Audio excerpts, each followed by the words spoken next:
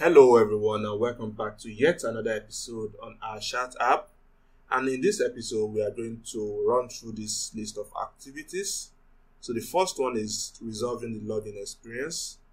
And I will show this when we start up the front-end server and just explore the experience. And also implement the logout. I think we have a function to handle logout on the front end. However, since whenever we log in, kind of register users on the backend. So when we log out to it makes sense to remove the logged in users from the backend. So that's what I'm going to work on. And finally, we are going to fetch users so that we can start chatting with other users. And I think we need to do some adjustments on our backend before we actually start with any of these flows. Alright, so let's get onto it and kick it off.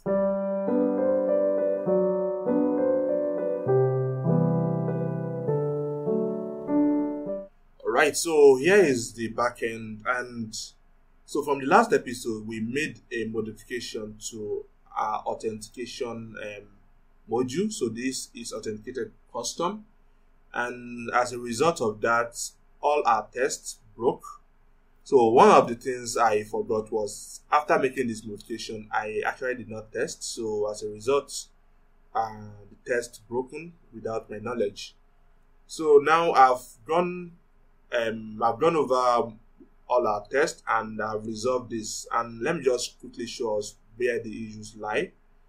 So initially we were using a method called force authentication to authenticate a user. However, since we've implemented this custom method, it now requires us to have this content available before making any permission related requests. So what I've done to resolve this is I actually logged in the user. So let's take this as an example. So I created the sender user. As a result, the user exists, and I created the profile as well. And with that, I can now log in the user using the same payload I used to create the user. Then after logging in the user, I set the bearer information. So this is what the bearer information looks like. So HTTP authorization, bearer, then the access token. Then after doing this, so take note, this is set as an attribute of the text message class. And since it's an attribute of the text message class, I can try use it among or within all the methods in the class. So take the text post message as an example. So we are posting a message, and for every post we need to be authenticated, and all we need to just do is to spread out the authorization object. So take note, this is an object already as per JavaScript and content, but it's a dictionary in Python, so I'll use the word dictionary in this case. So dict. Alright, so I spread out the dict here, and that's all we need to do to actually resolve that. So that's done. So the next thing we want to work on as per our activities, so I think we should start with implementing the login endpoint and the logout endpoint. Then we can now move on to resolving the profile endpoints. Okay, so we can go back to the user control and implement the logout endpoint. And what we really want to just do on the logout is so if we go back to the models, there is a particular module here, that handles the logged in user. So here is it. So users and stuff. So as soon as we log out, we need to remove that user from here so that it's no longer recorded as logged in user. Right? So if we go back to the views, and for this, since we are just literally creating a single request, which is going to be a get request, I think. Yeah, it's going to be a get request. So let's just copy what we have with the view. So we have logout view, and it's going to take the API view. So it's also going to take on the permission class. So literally we are going to call on this endpoint before we remove all those information from the front end. So we actually don't want to remove any information unless this returns a true or more like a success result for us. Alright, so we don't need the serializer for this. Alright, so now we can create a def request and can create a get request. So self then request. So to get access to the logged in user, we just need the user ID, which is equals to request dot user dot ID. Alright, so the next thing we want to do is we want to access the JWT model and remove the user if it exists. So to do that, we have access to the model already here. So we just do JWT dot objects dot filter into, so let's take a look at what that entails. Yeah, user ID into user underscore ID equals to user ID, the one you just obtained from here. Then if the user exists, you just want to delete it. So after doing that, you just want to return a response that the whole process was successful. And yeah, let's just say logged out. Alright, so here is our logged out successful message. So all we can do is we can write our test for this. It's a simple method, but it's worth it. So I'll do that later on. I don't think I want to use that to delay anything. So the next thing I want to undo is the resolve profile endpoint. So what I mean here is currently on the user profile endpoints. So initially I removed this permission class. I've done it to return it back. So currently now this will return every user irrespective of who is even making up the request. So one of the things we want to do is if you are trying to get, so if you are trying to fetch user from the user profile, then you shouldn't fetch the logged in user, the person making the request, and it shouldn't fetch the admin user. So we currently have an admin on the system. So that person, that admin should not be fetched as well. So let's undo those. And yeah, to do this, we need to identify the method we're actually making, because we don't want to interfere with this process when we are posting or updating our profile. Because what will happen if we did not consider the method, like the get method, then what happens is that when we try to update our profile, then it won't even recognize us. So that is the reason why we need to consider the method. Yeah, and to check the method, all we need to do is to have something called requests, or rather self.request, since we don't have access to request directly here. So self.request, then method. So method, yeah, so that's all we need to know. So usually it's going to be like comparing capitalized form. However, I like things to be in small letter and just to be safe. So I will do this as lower. And that way I can now compare if it's post or get or that. Alright. So we are still going to get back to that later on. Alright, so take note, if we are posting or if we are updating or if we are deleting, I guess we just want to return the query set. We really don't want to do any other thing. So let's just say if self.method is get, then do a specific thing, or rather let's say if self.gets, if request.method.lower is not equivalent to get, then we just want to return self.querySet. Alright, so what we are doing is if it posts, if it updates, or if it deletes, then return the query set. However, if it's the get, so this will undo for the way making search and other things, then we can go on with our regular flow. Alright, so the first thing we want to actually consider here. So here we've considered if it's keyword.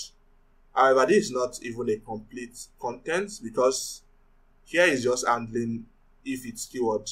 However, there's possibility of it being something else, of like we querying something and maybe we want to get a particular user and stuff like that.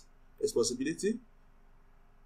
So what we can do is we can actually have this as a pop so that it's no longer within the data, and after having that as a pop, we can further have a filter here.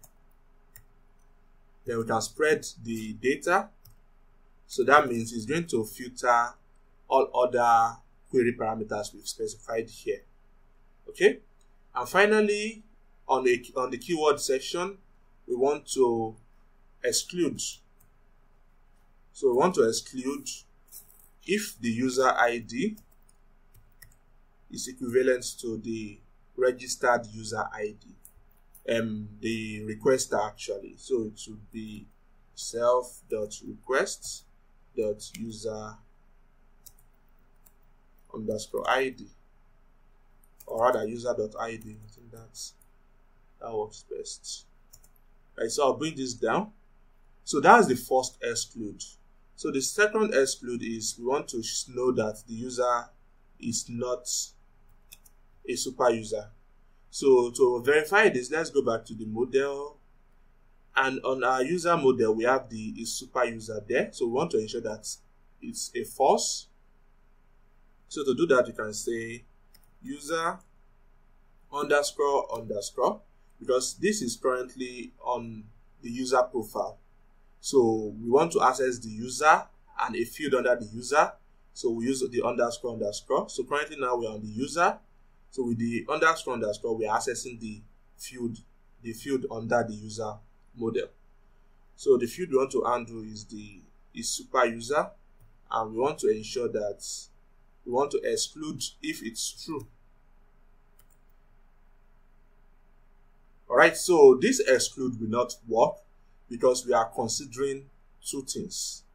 So to make this work, we need an OR kind of information. So if if the user ID is the ID of the requester, then we want to exclude it. Or if the user we are currently on is the super user, we want to exclude it as well. So to do this, we need an import. So here is the import we need. From django.db.models, we want to import Q. And with Q available, the next thing we can do is we can have this. So it can now be Q into the first condition, then or, so your single bar line, single bar, not line, bar line. So I think single bar is just enough. So then you have the second Q. So now with this condition, now we are specifying that if the user ID is the ID of the requester, then it should ignore that particular user. Also, if the user is a super user, you should ignore it as well. Right, so that's the case for this keyword. So we also want to have the default case. So in case there is no keyword, then we can just copy and paste. So let's just copy all of this and replace with this. So the only thing we want to just change here is remove this first filter. Alright, and that should undo it. So to be sure that we are still working with the right thing and everything is still okay, let's run our tests. So I will write the test for the logout as soon as I close the screen. So Python manage.py tests. Alright, so there is an issue. So line 135.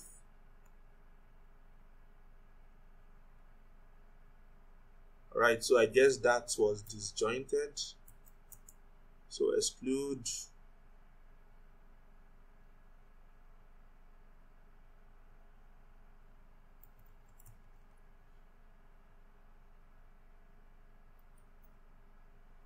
Right, so let's test it again. I guess the content was disjointed. Oh, okay, I guess it still comes up. Oh, okay, that was the first one. I guess it was actually disjointed. So that was the first one. So let's have this second one as well. Let's join it back together. All right, so let's run the test again. All right, so I guess it was disjointed. All right, so we got an error. So test user search. Okay, this, and I think this error was literally maybe. Well, I'm curious. Let's find out. So the result length is not 1. However, we got 200. That's weird. So let's see what the result actually printed out. Oh, okay. So the result actually printed out an empty array. Alright, so I just realized something. I think we were actually correct all along. So what happened is the first user is the one making the request to search for the users. So that's the user we logged in with, and we are trying to get the user. So I actually think it makes more sense. So we can't get that user because the user should not exist. So the user actually exists, but he shouldn't return it since he's the one making the request. So I think that's okay. So one of our valid assertion should now be, this should be 0, and that should be all. Okay. Yeah, I think that should be it. So let's run the test once more and push what we have. Alright, so our test is successful, and I think one more thing we need to do is to actually link this logout URL. So we just defined it, we didn't link it here.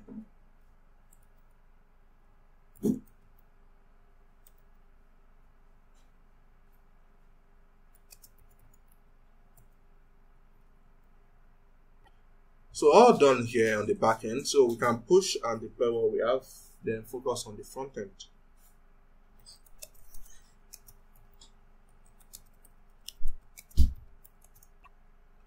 Alright, so we are back into the front end, and yeah, let's just log in with our user and ensure that what we have so far is still working. Alright, so that looks good. Okay, so going back to our list, so we want to resolve the login experience here. So let me quickly explain what I mean by this. So now, let me zoom in it too. So now if we go back to the login, we can still access the login even though we are currently logged in. So that's really not a good experience. So what I feel is a better experience is when we go back to the login while still logged in, we should be redirected back to the home page. So I think that works well, and that's literally what we want to do. So to handle this, we are going to go back to the login. So let me start from this clean slate. So everything is clean. Now if we go back to the login page, we should be able to handle this from here. So and the way we want to handle this is to have a use effect method here that we can use to check if the user is still logged in or not. So let's start by importing use effects. By the way, we will not be needing the use context. Right, so we have that, and now we can define it here. Yeah, and in this use effect, we want to check if the user is still logged in. And yeah, I think I can trace this back to the auth controller. We have something like that. So here is the method that checks the auth state. So it checks if the user is still logged in. So what we can do is we can abstract this method and reuse it on the login page. So let's start by abstracting the method. So let's just copy this, and we would add export to it so that we can make use of it on the login page. So now we need to specify the set checking, then the dispatch, then props. So let's just get those. So set checking, then the dispatch, then the props. So we need all those, and let's send them here for also. So set check-in, dispatch, then props. Right, so with that set, everything should still be okay with the auth controller, and we really don't need to await it because we really don't need to. Right, so now to the login page, we can call the function here as well. So check auth states. Alright, so we've gotten that. Then we need to send in the set check-in, then the dispatch. Right. So now we have two ways of doing this.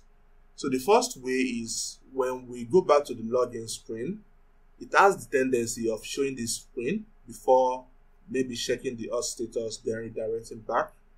Or we can just automatically set this to be checking, so it will be rolling, and if the user does not exist, or rather if the user is not logged in, then it shows the login screen, and if the user is logged in, it redirects back. So that way the user will not even see the login content at all while the checking is going on. So I think I will go with that flow actually. So to do that, let's have the set checking here like we did for the auth controller. So let's just get it. Yeah. And while checking, we can, so let's have it here. So while checking, we can return the loading screen. So checking,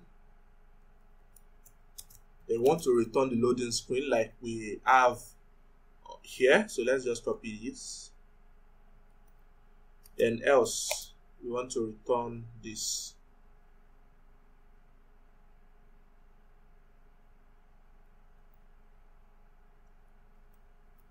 Alright, so we really don't need to import anything. The loader already exists. We used it on the button here. Alright, so even though we add this, we are not sending the set checking to this particular endpoint. So instead, we just, for the set checking, we just want to send in an empty function. We are not doing it there. Yeah, and on the dispatch, so let's take a look at the check auth state.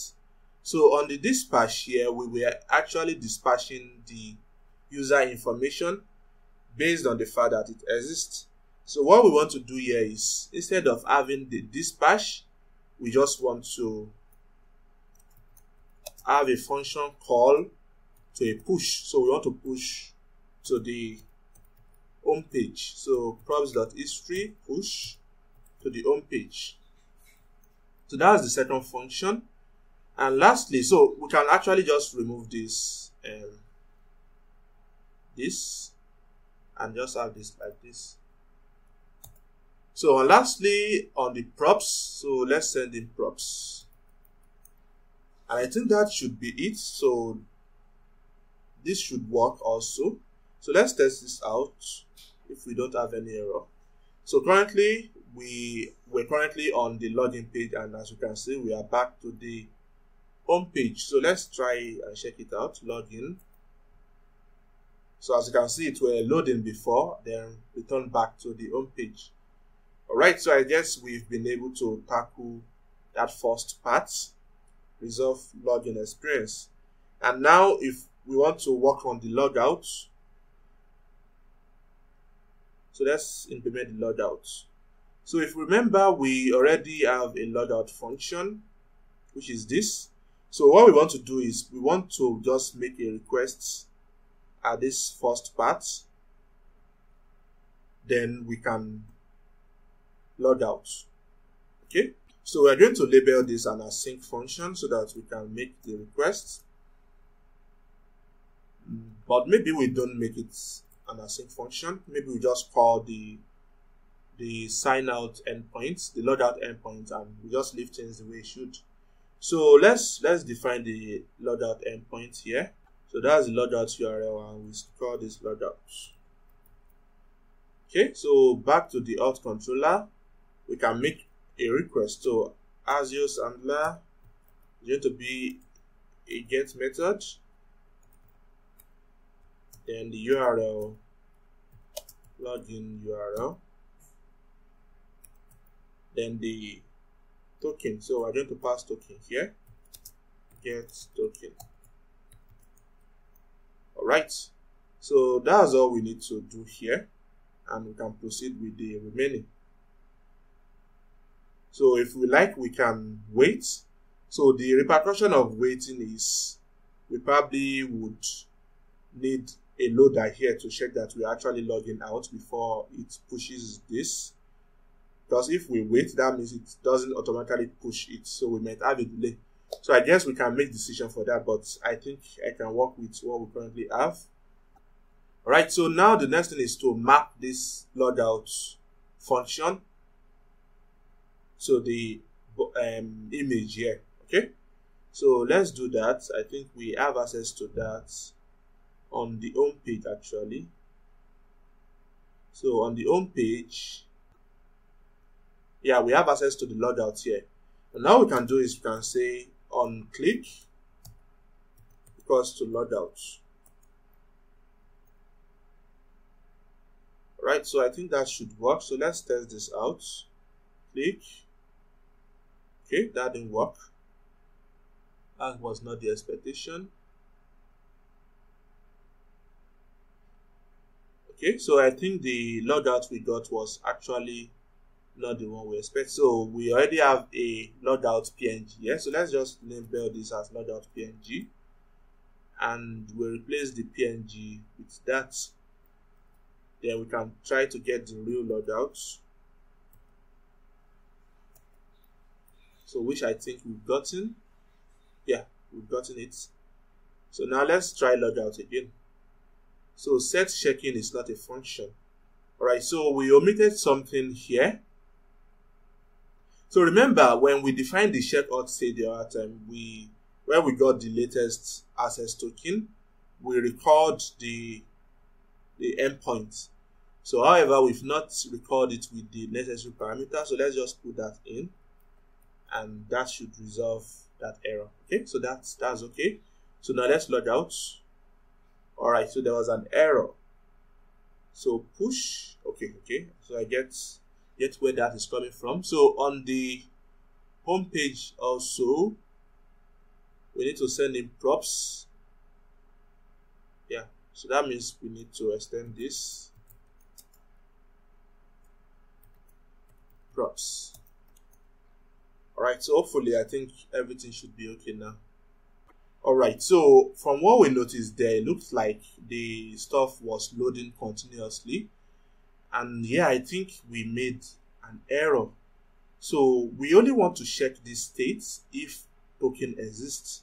So literally what we are trying to say here is once we logged out, so if we logged out, we would have removed the token and stuff. So then there is no need to actually check the state. So that was why we were continuously loading. So let's quickly resolve that. So if local storage dot get item token name, then that's when we actually want to check states. So if this exists, that's when we want to check states. Right, so let's go back and test.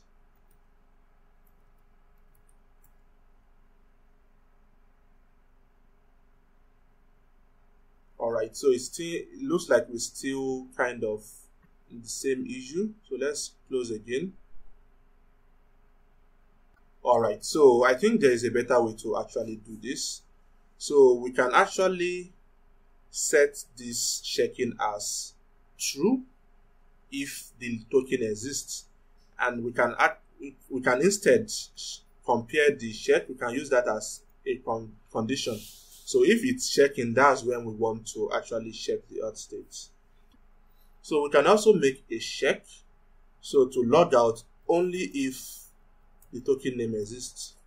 So if local storage dot get item token name, then we want to log out.